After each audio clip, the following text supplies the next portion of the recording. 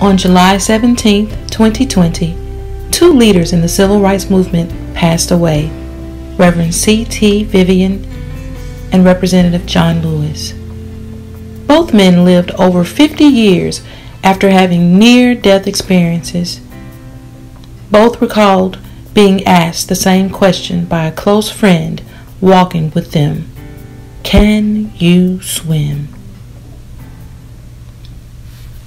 We're ready to do a wade-in.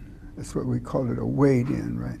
And they were out in the water waiting for us. This guy jumped on my back, and down I went, right? And my face was in the sand. I said, "This is it." I'd gotten through all the other things without getting killed, but this is it. Just moments after I said that, right, to myself, is that, boom, off this guy, I come straight to the top.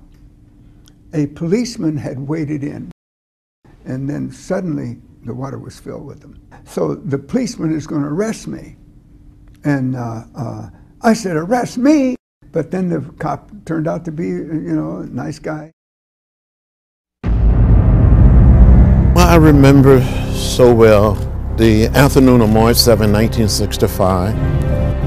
I was walking with Jose William from Dr. King's organization.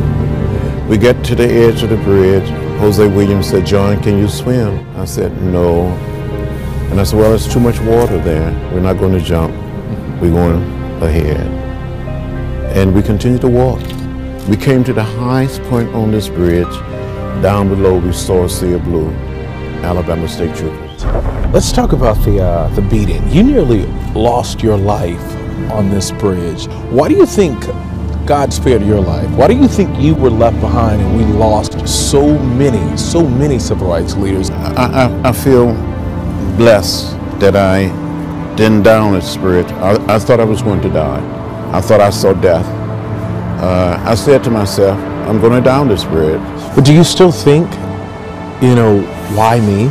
Why did I get a chance to live so long and, make it to Congress in Washington, D.C., and just make it to this whole level? Yeah, I said to myself, and I often think about it, I think about the individuals that I worked with, marched with.